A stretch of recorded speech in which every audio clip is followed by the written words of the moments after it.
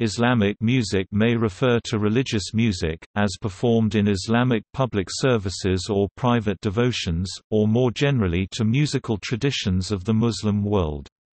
The classic heartland of Islam is the Middle East, North Africa, the Horn of Africa, Iran, Central Asia, and South Asia, and it also included the medieval Iberian Peninsula Al-Andalus.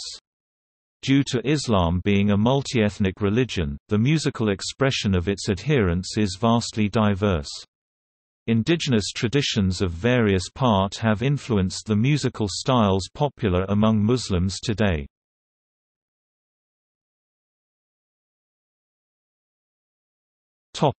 Secular and folk musical styles.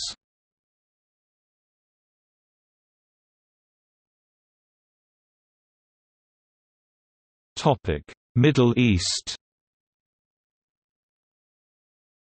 Arabic music, Egyptian music, Iranian music, Turkish classical music. All of these regions were connected by trade long before the Islamic conquests of the 7th century, and it is likely that musical styles traveled the same routes as trade goods. However, lacking recordings, we can only speculate as to the pre-Islamic music of these areas. Islam must have had a great influence on music, as it united vast areas under the first caliphs, and facilitated trade between distant lands. Certainly, the Sufis, brotherhoods of Muslim mystics, spread their music far and wide.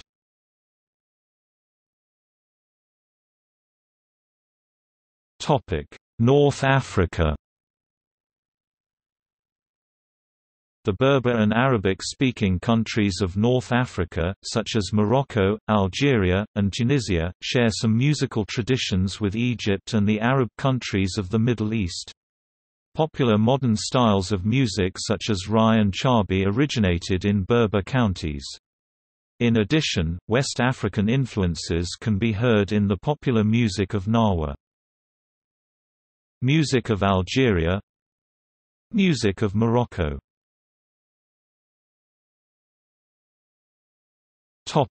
Horn of Africa. Most Somali music is based on the pentatonic scale. That is, the songs only use 5 pitches per octave in contrast to a heptatonic 7-note scale such as the major scale. At first listen, Somali music might be mistaken for the sounds of nearby regions such as Ethiopia, Sudan or Arabia, but it is ultimately recognizable by its own unique tunes and styles. Somali songs are usually the product of collaboration between lyricists midho, songwriters lahan, and singers odka or voice. Instruments prominently featured in Somali music include the kaban oud.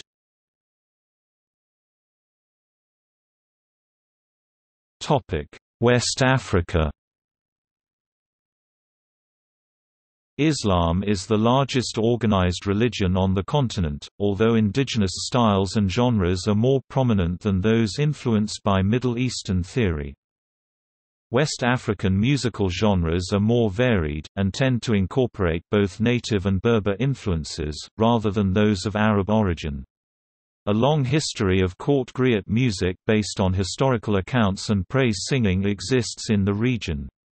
Wind and string instruments, such as the kora or flute, are generally preferred to percussion, although percussion instruments such as the talking drum and djembe are also widely played.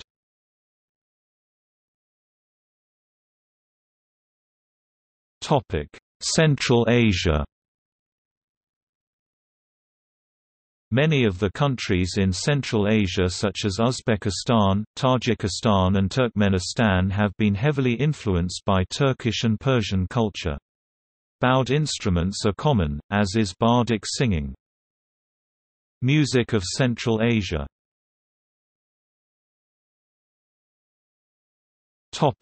South Asia.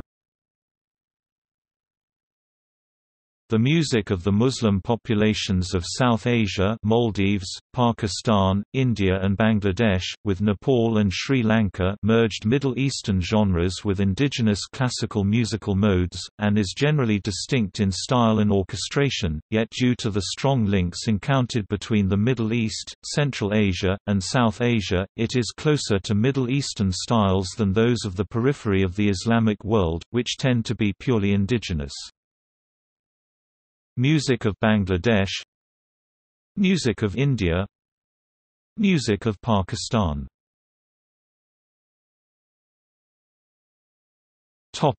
Southeast Asia.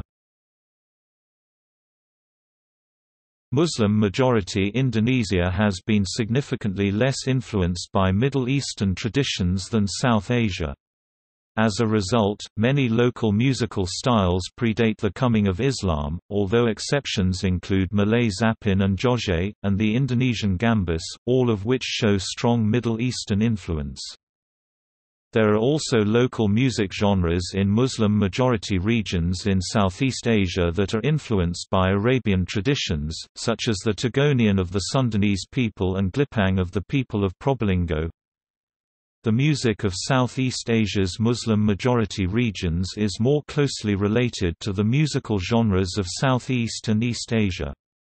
Gong chime ensembles such as gamelan and kulintang existed in the region before the arrival of Islam, and musical theory and method owe more to heavy Chinese influence, as well as Hindu-Buddhist principles, than to Arabic musical philosophy. Variations of one of two main scales prevail in the region among different ensembles, slendro and pelog, both of which originated in Java. In Java, use of the gamelan for Islamic devotional music was encouraged by the Muslims St. Sun and Kalijogo.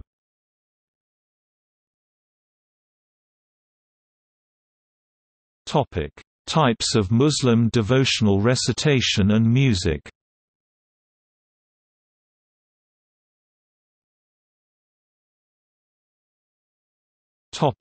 Anasheed.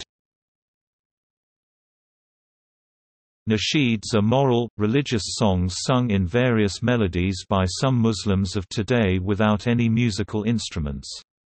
However, some nasheed groups use percussion instruments, such as the daf.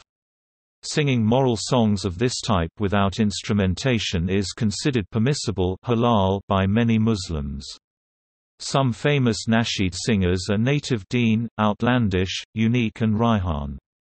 Other well-known artists are Ahmed Bakhata, Yusuf Islam formerly known as Cat Stevens, Ahmed Mak, Sami Yusuf, Junaid Jamshid, Zahid Ullah Afridi, Mar Zain, Haris J, Hamoud Ul-Quda, Hamza Namira, Raef, J Dean, Dean Squad, Mazuk Curtis, Dawood Warnsby, Zain Beaker.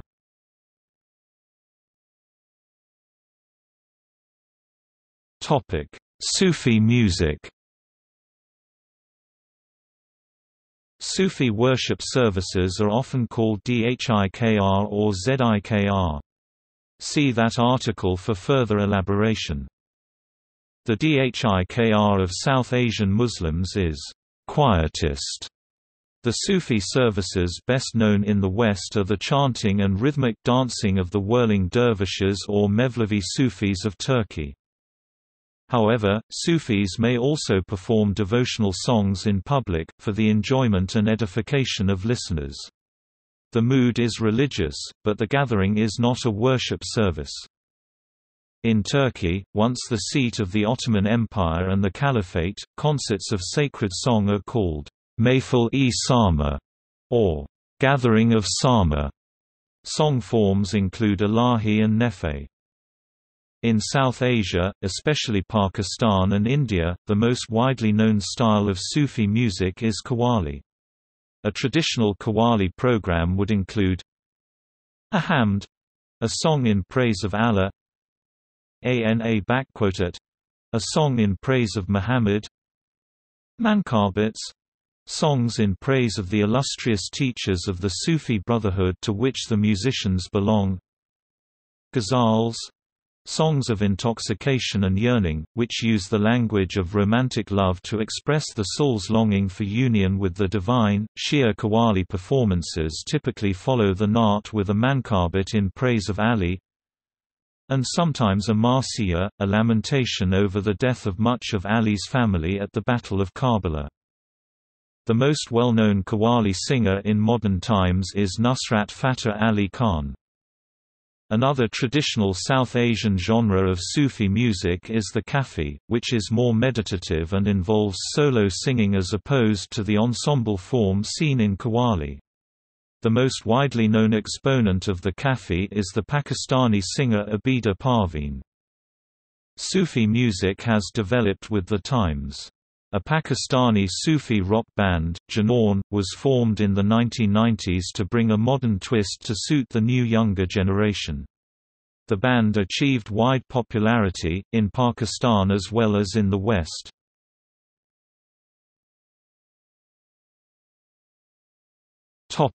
Music for public religious celebrations.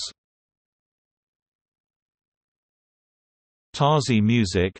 Tarzi is a passion play, part musical drama, part religious drama, rarely performed outside Iran.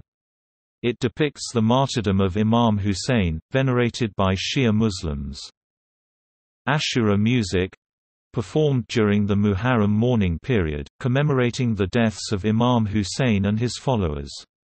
Shia Thikri, from the Arabic word dhikr, which means remembrance of God, performed by the Qadiriya Sufi orders of Wayao or Yao people in East and Southern Africa, Tanzania, Mozambique, Malawi, Zimbabwe, and South Africa. Manzuma — moral songs performed in Ethiopia. Medina Bawi — Arabic hymns praising Muhammad.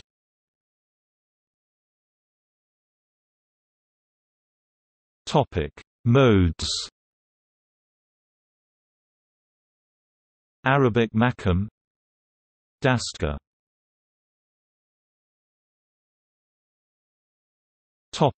Instruments. Some Muslims believe that only vocal music is permissible halal and that instruments are forbidden haram. Hence there is a strong tradition of a cappella devotional singing. Yet some Muslims believe that any instrument is lawful as long as it is used for the permissible kinds of music. Hence there is a long tradition of instrumental accompaniment to devotional songs. A wide variety of instruments may be used, depending on local musical traditions. Traditional drums, dav, bendir, zarb, rabana. Gongs, lute or oud. Wind instruments, ney. Reed instruments, shenai. Recent introductions. Harmonium, popular in Pakistan and India. Topic: Lyrics. When lyrics are not simply repeated and elaborated invocations, Ya Nabi and the like, they are usually poems in forms and meters common in the local literature.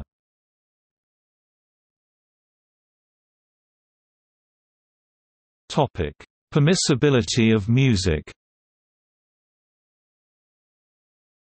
The question of permissibility of music in Islamic jurisprudence is historically disputed. Imam al-Ghazali, one of the most famous Muslim scholars, writing almost 1,000 years ago, reported several hadith and came to the conclusion that music is permitted, saying, all these ahadith are reported by al-Bukhari and singing and playing are not haram. Despite this, some Salafist groups interpret the chapters of Luqman and al-Isra in the Quran as evidence that music is haram, although this is disputed by others who disagree. Those who do not allow music believe that Muhammad censured the use of musical instruments when he said, "There will be among my ummah people who will regard as permissible adultery, silk, alcohol and musical instruments." Islamic scholars of the past who agreed upon this include Abu Hanifa, al-Shafi'i, Malik, Ahmad bin Hanbal, al-Tabari, al-Hasan al-Basri, al-Bukhari, al-Tirmidhi, al-Nawawi, al-Bayhaqi, al-Tahawi, and al-Qurtubi. However, those who argue that music is halal permitted state that this hadith relates to usage. At the time the polytheists used music and musical instruments as part of their worship and does not apply to all music. They also point out that in the Quran, it is stated that Hazrat Dawood was given the Psalms. An-Nisa, 4 163, Al-Isra, 1755. In other Islamic resources, it is stated that the Psalms given to Hazrat Dawood were sent down in the month of Ramadan, that it contained sermons and words of wisdom and that Hazrat Dawood usually recited it accompanied by a melody and a musical instrument, therefore music is permitted. Supporters of this view also point out that in classical Islamic jurisprudence and sharia, the Quran is the higher authority on correct Islamic practice. The hadith, while important, are secondary to the Quran. Those who saw the permissibility of music include some of the most famous Muslim scholars, jurists, philosophers, and Sufi poets of the Muslim world, including Abu Bakr ibn al-Arabi, Ibn al-Qaisrani, Ibn Sina, Abu Hamid al-Ghazali, Rumi, Ibn Rushd, and Ibn Hazm. Al-Ghazali also reports a narration from al-Khidr, where he expressed a favorable opinion of music, provided it be within the usage limitation of virtuous areas. Al-Ghazali has been referred to by some historians as the single most influential Muslim after the Islamic prophet Muhammad. Certain schools of Sunnis as well as some Shiites hold that music is forbidden, with the sole exception being that women can play the dav, a traditional one-sided drum, at celebrations and festivals. However, some Islamic groups and denominations deem music permissible, including many Sufi orders who use music as part of their worship. According to some authorities, Islam does allow singing without musical accompaniment within prescribed circumstances, namely that the performer be of the same gender as the audience, although this contradicts a well-known hadith in which two girls sang a song to the Prophet Muhammad and he instructed Abu Bakr to let them, stating, "Leave them Abu Bakr, for every nation has an Eid, i.e. festival, and this day is our Eid." Others hold that music is permitted in Islam provided that the lyrics are not obscene or vulgar. Based upon the Shia hadith, Grand Ayatollah Sadiq Husseini Shirazi, an opponent of the current theocratic regime in Iran, ruled that all music and instrument playing is haram, no matter the purpose. However, this is not the official position of the Islamic Republic of Iran. Grand Ayatollah Ali Khamenei, the current supreme leader of Iran, has stated his admiration of Western music, and music is permitted in Iran as long as it is either Iranian folk music, Iranian classical music, or Iranian pop music.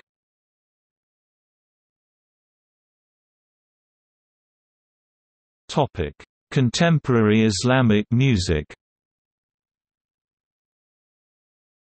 Notable nasheed artists include Ahmed Hussein, United Kingdom; Ahmed Bakhata, United Arab Emirates; Abu Ratib, Syria; Dawood Warnsby, United States; Haddad Alwi, Indonesia; Hamza Robertson, United Kingdom; Ahmed Rami, Syria; Junaid Jamshid, Pakistan; Mayer Zain, Sweden; Mecca to Medina, United Kingdom; Maysut Curtis, United Kingdom; Mashari Rashid Alafasi, Kuwait; Muslim Bilal, United Kingdom; Native Deen, United States; Nazil Azami, United Kingdom; RAEF, United States; Raihan, Malaysia; Sami Yusuf, United Kingdom; Yahya Hawa, Syria; Yusuf Islam, United Kingdom; Zain Bika, South Africa; Hamza Namira, Egypt. Notable Sufi singers include Nusrat Fateh Ali Khan, Pakistan; Abida Parveen, Pakistan; Sabri Brothers, Pakistan; Munshi Ratsudan, India; Farid Ayaz, Pakistan. Alam Lohar, Pakistan. Noted composers. A.R. Rahman, India. Rezal Pukati, India. Roel Hyatt, Pakistan. Harris J., United Kingdom. Topic. See also: Darood, Hamd, Islamic poetry, Mawlid, Mayful, Na'at, Nasheed, religious music in Iran, Sufi poetry, Sufism, Sufi music category.